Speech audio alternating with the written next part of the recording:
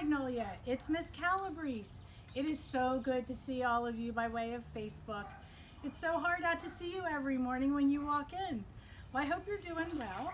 And the challenge for today is to be able to get outside and just do a little yard work, a little gardening, or just appreciate the things that are outside.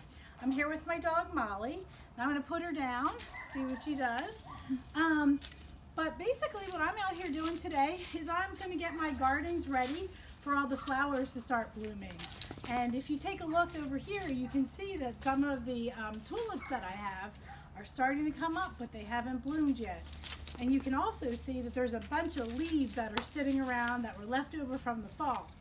So what I'm going to be doing today is I'm going to be starting to rake some of these leaves and put them in a wheelbarrow and put them in a pile that we have in our neighborhood so that I can go back to nature. And then later on I'm going to get some mulch and we're going to spread it around, and then all of these flowers will start to bloom and it'll be really pretty.